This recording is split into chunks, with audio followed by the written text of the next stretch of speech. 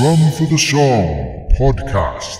Well, I got the call from, I was actually on a photo shoot for Ludwig Drums. They were doing a big photo shoot of all the endorsers, right? So all the drummers from that time, and that was 1980, were there. Ginger Baker and guys from Foghat, Aerosmith, my brother, me, who else? Ainsley Dunbar, you know. And then my wife got the call. She goes, yeah, somebody from Black Sabbath called. I went, really? Well, I was in Chicago. I live in Los Angeles. So I got the number and I called back and they said, yeah, we're looking for a drummer. We heard about you because Bill Ward left the Heaven and Hell tour. In the middle of the tour, they were playing Denver and Bill didn't show up and had to postpone that date for a later date. And, you know, I said, well, I'm back in town tomorrow. He goes, well, you want to come down and meet Tony Iommi at the hotel? I said, sure.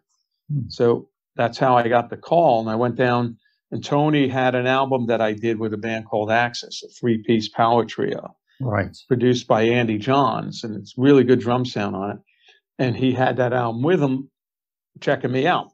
So I met Tony. We got along really well, hit it off.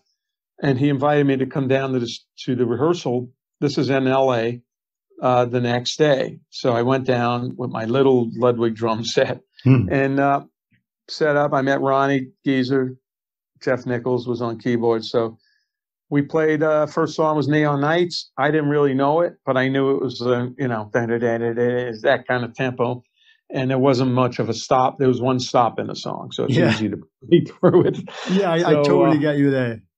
Yeah, you go, oh, I could play this through the whole song and just follow what I hear after that. There's no hits or accents really unless you want to get really into the song. Yeah.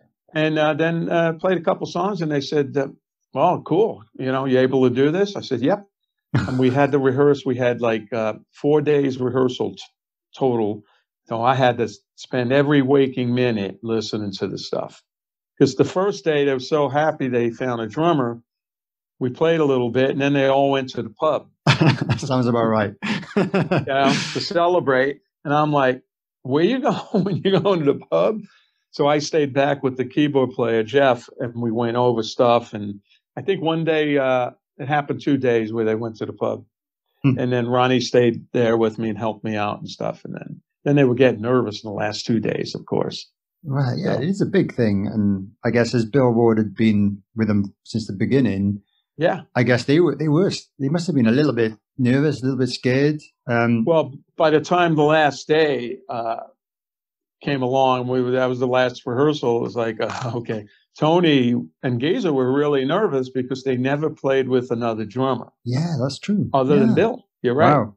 Yeah. So this was a big thing. Not only you got a new drummer, and the first gig was 30,000 people, 40,000 people at Aloha Stadium in Hawaii. Wow.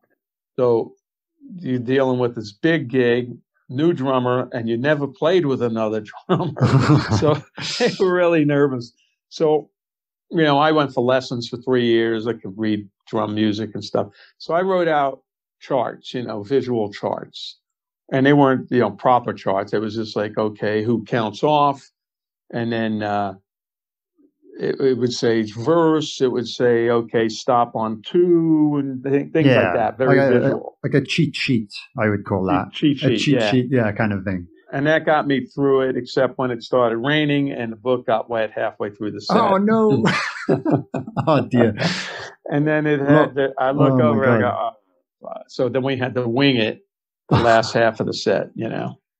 Crazy. Did it go down well, though? It was pretty cool. Oh, yeah. It was one of those things, you know, where you're playing, and you go, okay, the end's coming up, but you maybe go around one more time to relax a minute here, you know, that kind of thing. Okay, you know. Wow. And they were used to playing it a certain way. Obviously, they've been on tour. So Tony's ready to go to the ending, and I'm like, you know, let's keep going one more round, you know. Yeah. Well, I'm sure over time, over time, then that became, you know, they were just used to the way you were doing it. You were more familiar with the songs and the structures they were doing. Yeah. So, I'm sure it was great. And obviously, Well, they kept asking you back by the sounds of it. So I've been back. Yeah, it's so funny because, then that lasted a while. And then after that, we formed Dio. But along the history of my career, I've been asked back to Sabbath about 4 times, where it didn't work out with other drummers. And so it's very interesting. History repeats itself, Yeah, you must be very proud of that as well, considering how much of a legendary band they are. And they obviously, I guess there was always, especially back then, there must have been that, well, Bill is the original drummer. He is the drummer. Mm-hmm. But they trusted you to kind of give it a go. And you obviously did very well.